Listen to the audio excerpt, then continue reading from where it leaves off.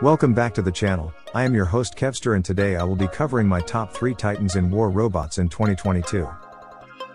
Without further ado, let's begin with the third, the one and only first Icarus Titan, Midas. The Midas makes it on the third place because of various reasons.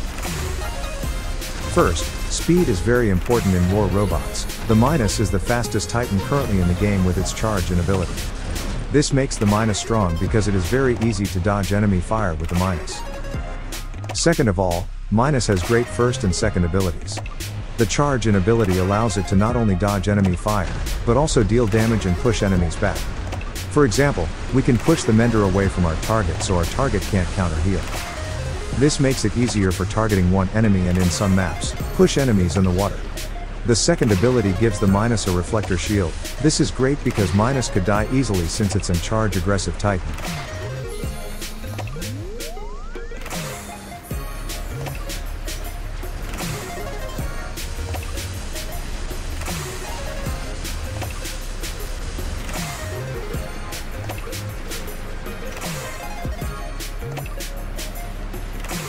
A negative side of this robot is after the reflector is gone, Midas is very vulnerable to enemies and can die in less than 3 seconds when surrounded by enemies.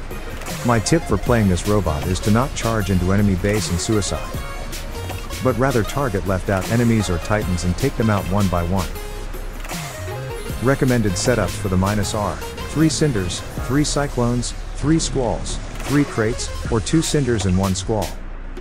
Here, as you can see, this Midas is not playing well. Although he is charging in with his weapons and activating his reflectors, he did not notice I also have reflectors ready and therefore is surrounded by my entire team and taken down in 3 seconds.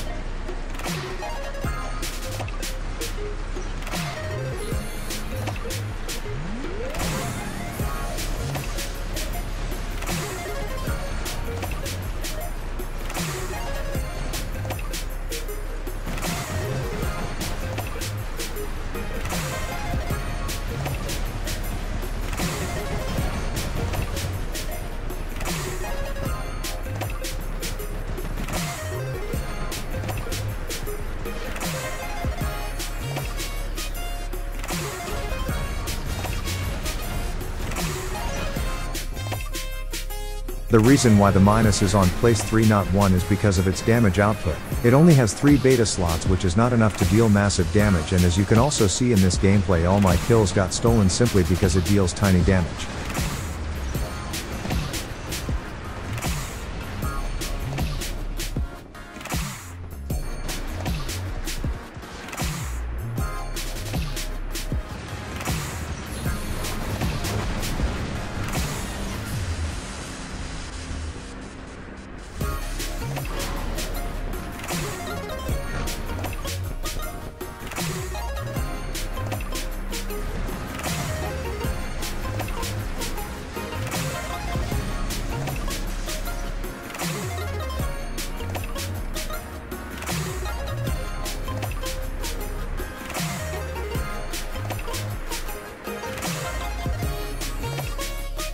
Next, on second place, we have the Aoming Titan.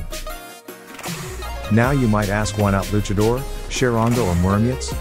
Because the Aoming is a firepower beast with permanent flight and healing as its second ability. The best part about Aoming is the fact that it has the most firepower among all the Titans, but at the same time it has healing and defense points, making it a firepower beast and durable at the same time, unlike the Midas. This is why it scores higher. The only downside Aoming has is its poor durability and is a bit slow. My tips for playing the Aoming Titan are to always fly to cover, so when you receive damage you can land and dodge the damage.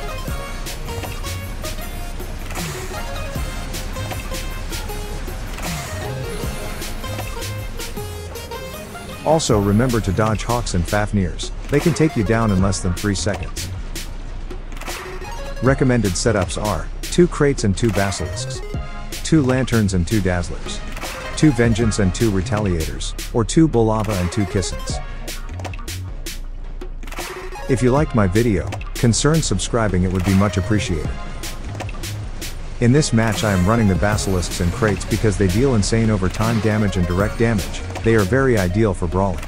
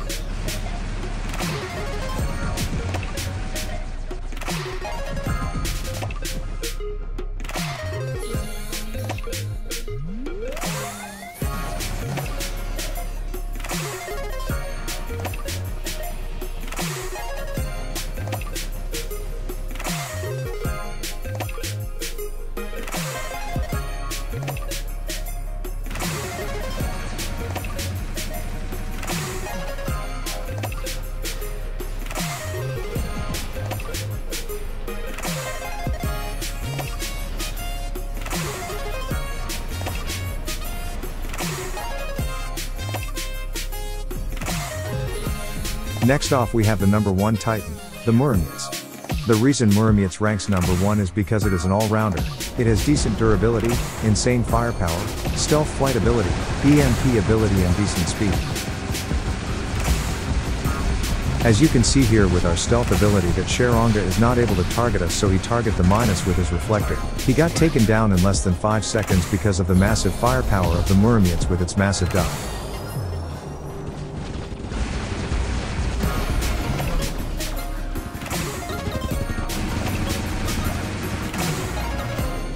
There is no downside of the Muramiets in my opinion, and tip for playing the Muramiets is just to not get too close to the enemies.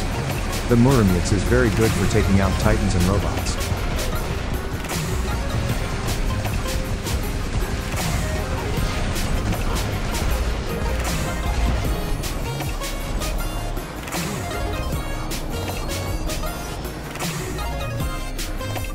I would recommend to use the Mantis battleship when playing the Muramiets because remember, the Muramiets does not have healing itself.